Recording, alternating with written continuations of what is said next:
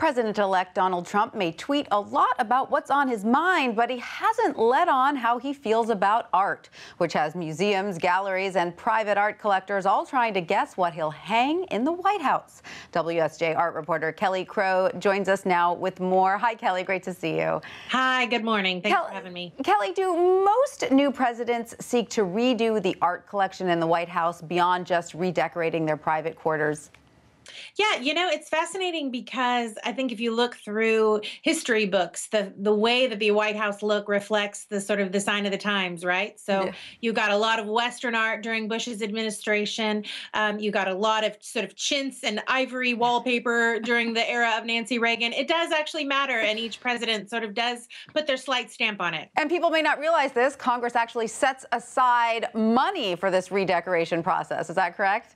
Yeah, I wish I got this kind of bank when I started a new job, but Congress sets aside $100,000 for each president to redecorate their upstairs residences as well as the Oval Office. In addition, there's a nonprofit trust that basically buys sort of almost whatever the president sort of asks, to go in there. So you saw the Obamas put in a lot of modern art. Yeah. We'll see, the question now is what will Trump put in? Well, absolutely. So I guess there's art in a collection that's made available, but you said there's also a trust to buy other kinds of art. So do we have any insight into what Donald Trump might choose based on his past taste in art?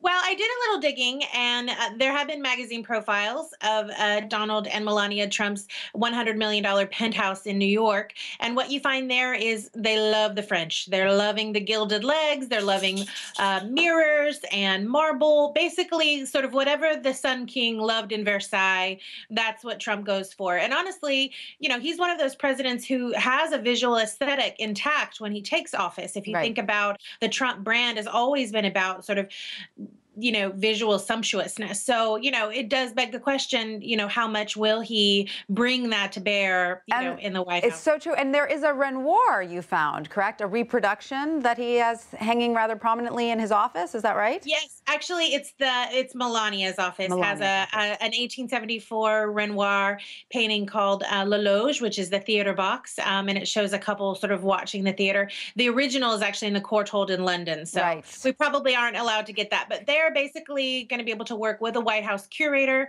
to draw up a wish list of works that they would love to borrow from basically, any of the national museums on the mall and beyond.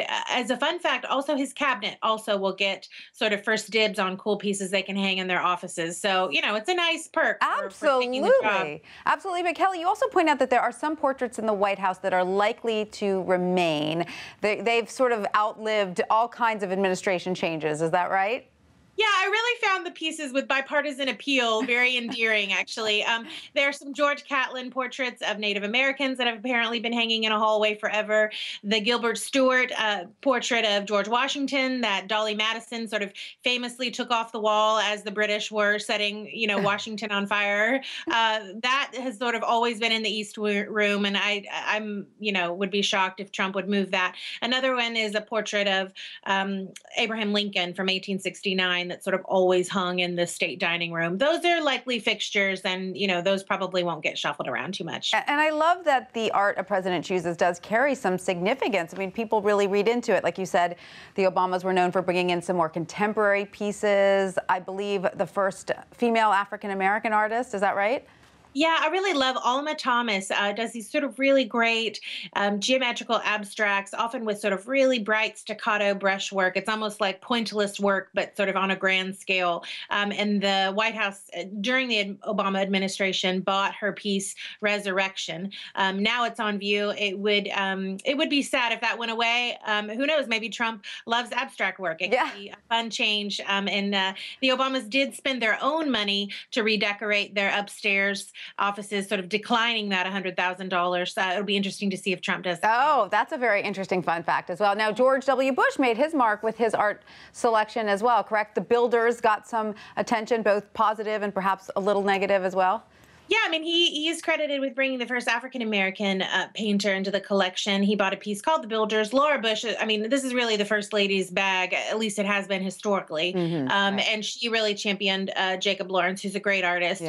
the one knock they got was that the piece shows, guys doing a menial labor. But certainly, I think the Obama administration sort of puts that to rest, and they've brought in, a bunch of other artists. They've got really, actually, pretty cutting edge taste with Glenn Ligon, other artists like that. I mean, they've got pieces about segregation, in their upstairs area. I think Trump really has a great opportunity to sort of convey political messages and say sort of what he thinks is great about American art. Like, Yep. if he wants to do that, this is a really good opportunity if he chooses to seize it. There's a lot riding on the presidential art collection. All right. Thank you, Kelly Crow, for that.